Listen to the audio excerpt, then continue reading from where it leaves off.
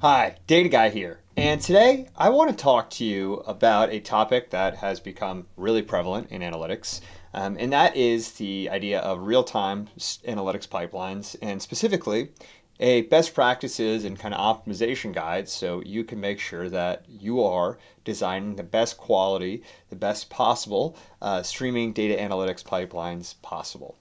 And the reason why this is an important topic and why I'm making this video is that real-time analytics has shifted from, something that's kind of a cool, nice to have feature to a critical customer, competitive advantage in many industries. You have really seen the evolution of traditional analytics into analytical, machine learning, and then now with the really explosion of machine learning tools, the explosion of AI tools that allow you to run these analytics jobs and scale them and design more analytics jobs a lot faster, real-time analytics has become almost a standard in the analytics space. And especially in areas, like things like customer expectations, users are expecting immediate feedback, whether it's, order tracking, financial transactions, identifying fraud, serving personalized recommendations to shoppers that are shopping on Amazon. You need to be able to serve real-time responses to them, real-time machine learning responses, and that is under the purview of data analytics. Also, being able to instantly react to operational changes, security threats, in areas like automation and AI. Having AI models that run in streaming or low latency mode, where every time a new user interaction gets logged, that then gets brought into the machine learning model, and those models are constantly being trained and learning from every single operation. And the cost of delay of having non-real-time analytics pipelines and instead relying on old school batch processes, that can equate to millions of dollars in lost revenue or risk exposure, by not being able to serve customers that immediate recommendation and capture them, right when they're on the site, or allowing that fraud to actually go on for the day. That person can make off with millions of dollars before it's actually identified if, that fraud detection process was only run once at night. So that's where we're going to go in today is kind of why, real-time analytics has become more important. I'll give you some principles for designing and optimizing real-time analytics pipelines, building them, and then we'll talk about some common optimization patterns and services that you might want to think about using in your own time analytics pipelines. So without further ado, let's get into it. So the first, the piece of advice I have for you as you're designing real-time analytics pipelines is adopt an event-driven architecture. Really, you want to focus on having a push-driven system, not a polling-driven system where you have event-based systems like Apache Kafka or Pulsar that will push data as soon as it's available. So you don't have to rely on agents that sit in different systems and are constantly having to constantly pull to external systems to collect data around them. It's costly and it's inefficient because then that polling interval introduces lag time versus if you're pushing data as soon as it's available immediately. Also, design your applications to emit state changes as immutable events so that you have those events available as immutable events that you can then use to trigger downstream actions, right? So make sure you have endpoints that you can have monitored or that data gets pushed from into your Kafka system as a producer, and then Kafka takes care of it as a broker and pushes it back to your backend analytics processes. And really, you're going to want to prefer stream first design, where the initial piece of data, the initial data points are collected immediately as they're presented. Even if there's some downstream batching later, you want to collect that raw data as soon as it's available. So the next thing you're going to want to think about doing is using message queues to decouple producers and consumers. Instead of just having components tightly linked and directly linked together, introduce a buffer. This is a thing like a Kafka topic, a Pulsar topic, a Redis stream that can absorb those traffic spikes without overwhelming consumers. So you think of it almost as a load balancer for between your producers and your consumers. Then you're going to want to partition those queues, strategically with access patterns to enable parallelism, so you can actually have multiple queues that can monitor, a set of sources and then route that traffic accordingly to the backend consumers. Another tip here is, set up some dedicated topics for different event types to reduce consumer complexity. So, one topic for all errors, one topic for all informational, just kind of status updates. So those are easily segmented for, if you run into any issues or if you need to go back and look at the raw data yourself. Really useful tools to just segment that data and have it really easily readable and accessible by any downstream sources or users. So the next thing you're going to want to design for, the next kind of design principle, is to really minimize processing latency whenever possible. Keeping processing stateless is a great way to achieve this because stateless transformations scale better. You can just constantly use something like AWS Glue, and that's going to be almost infinitely scalable to add additional compute and add additional processing power there.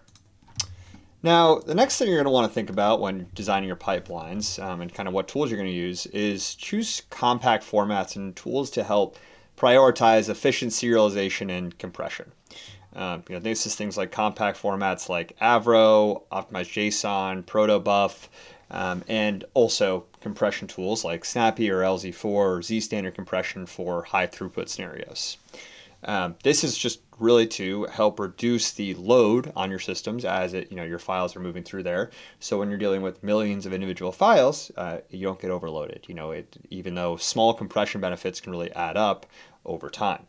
One kind of quick tip there is, if you typical format you might want to see is combining Avro serialization with Kafka and Snappy compression for real-time architectures. That's a pattern that's seen a lot within the industry as well. So one potential way you might want to implement that.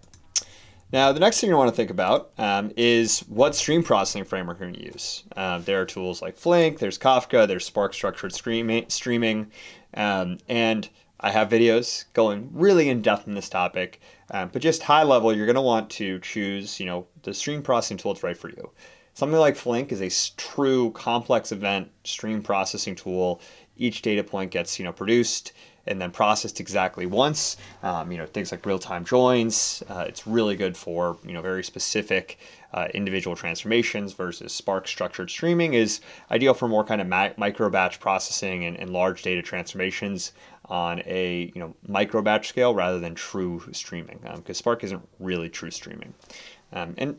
Match your framework capabilities to use case complexity, right? You don't need to use something like Flink for monitoring and transforming a single data set. That's just way too much overhead. That's something where you want to think about thousands of endpoints and, lots and lots of data where you need that parallelization power.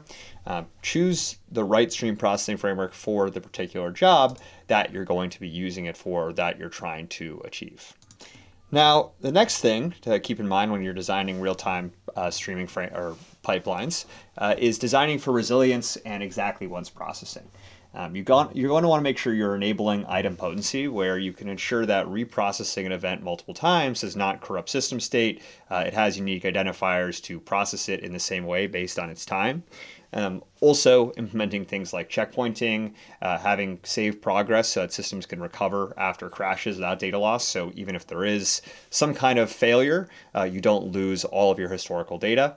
And also implement things like dead letter queues, which will handle bad, poison, malformed messages gracefully rather than just casting them off into the ether, because it is important to track those and understand what's happening, where those are coming from, to identify bad actors or other potential failures in your processes.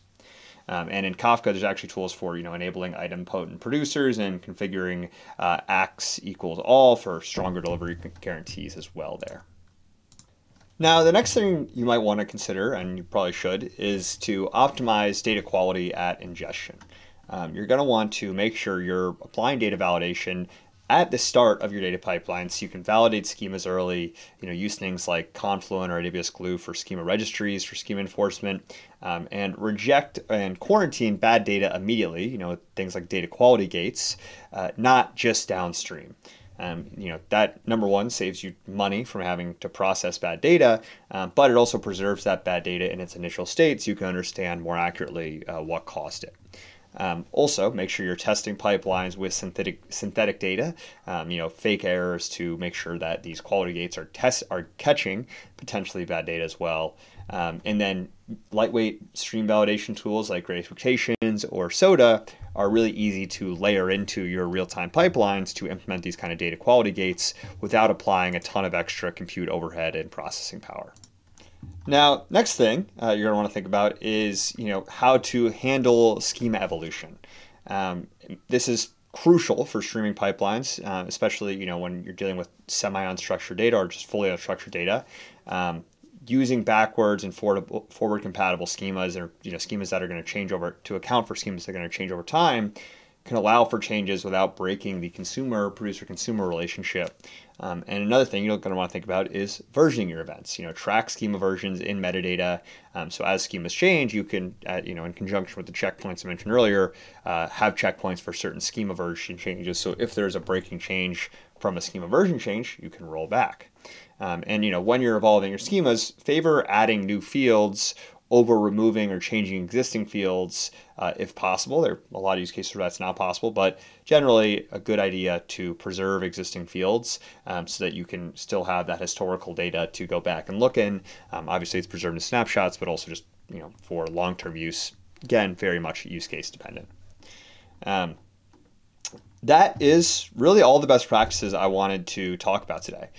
Just kind of wanted to give some general guidelines on how you can design real-time streaming analytics pipelines, because it is such an important pattern in the industry today. So I hope you enjoyed this video. I hope you learned something, and I hope you have a great rest of your day. Data Guy out.